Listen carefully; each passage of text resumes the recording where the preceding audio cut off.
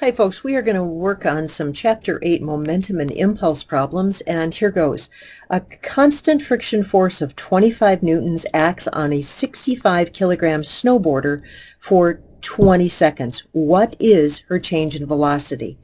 So as always, write down what we know. So we have a force of 25 newtons that is acting on a mass of 65 kilograms for a time of 20 seconds. We want to know what is the change in velocity. There are a couple different ways to go about this problem, but if you see it, the momentum impulse theorem is very, very handy at this point in time. So mass change in velocity is force change in time, and the change in velocity then is going to be the impulse force applied over time divided by mass. So the change in velocity will be that 25 newtons, a force applied for 20 seconds of time, divided by a mass of 65 kilograms, and the change in velocity then will be, and I'm going to grab my calculator, 25 times 20 divided by 65, and I end up with, down to 3 sig figs, 7.69 meters per second will be the change in velocity on the snowboarder, which is kind of a nice, simple little problem. If you're curious where the units come from, let's take a moment and do that. A newton times a second divided by a kilogram. A newton is a kilogram meter per second squared, with another second on top and a kilogram down below. So when we go through this kilogram cancels that one, this second cancels one of those, we end up with a meter on top, a second on the bottom, and meters per second. Next problem. A 0.145 kilogram baseball is pitched at 39 meters per second, is hit on a horizontal line drive straight back towards the pitcher at 52 meters per second. If the contact time between the ball and the bat is 0.003 seconds, what is the average force between the ball and the bat? And caution, remember momentum and velocity are vectors. So let's kind of take a moment and draw what's going on. So we have a baseball with a mass of 0.145 kilograms, and it is pitched at an original velocity of 39 meters per second. It hits the bat. That's my weird and crazy picture of a bat. That's not a good picture of a bat. And it comes back at 52 meters per second. The contact time is 0.003. Now the first two zeros are just placeholders. The last two actually are sig figs, significant digits. So that is the contact time, and that's quite realistic. These things happen very, very quickly. So what actually is the change in velocity? We're going to have to use that in order to find the force applied. This is a beautiful example of where momentum impulse theorem would be handy.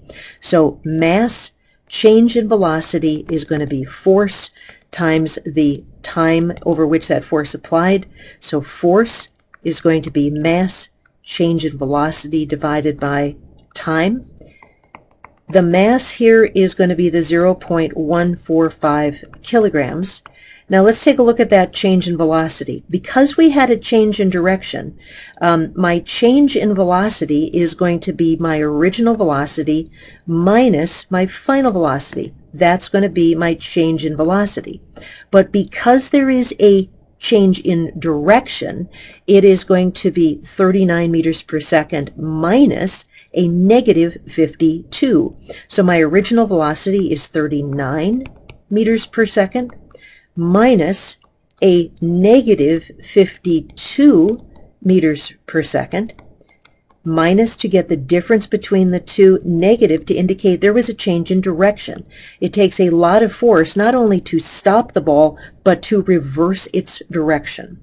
So this is a big sign thing that you have to pay attention to right there. And all of this occurs in 0.00300 seconds.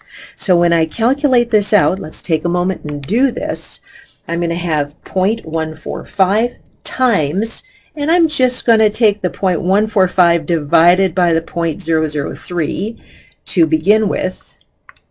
So this side is 0.000435 kilograms per second times this change in velocity, because I want to make a big deal out of this. This change in velocity over here is going to be a 91 meters per second.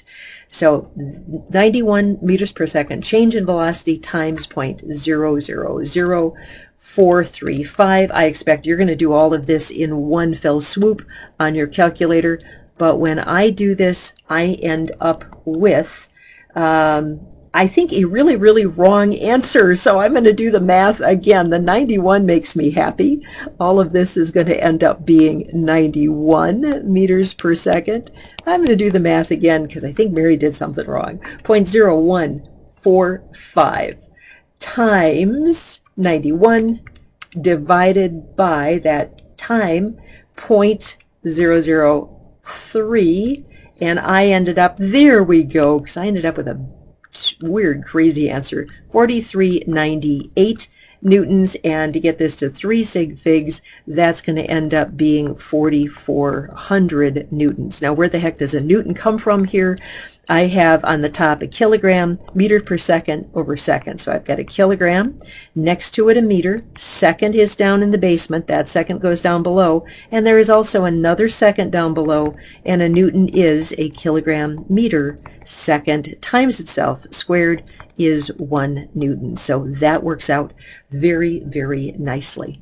All right, let's do one more of these. Number 10. A volleyball is spiked so that it has an incoming velocity. It has a velocity going this way of 4 meters per second. It changes to an outgoing velocity, very similar to the last problem, of 21 meters per second. If the mass of the ball is 0.0350 kilograms, I want to know what impulse is applied to the ball. What is the impulse? Well, that momentum impulse theorem, remember the change in momentum is mass times change in velocity is force times change in time equals the change in impulse. That whole thing is the momentum impulse theorem, and any part of it is equal to any other.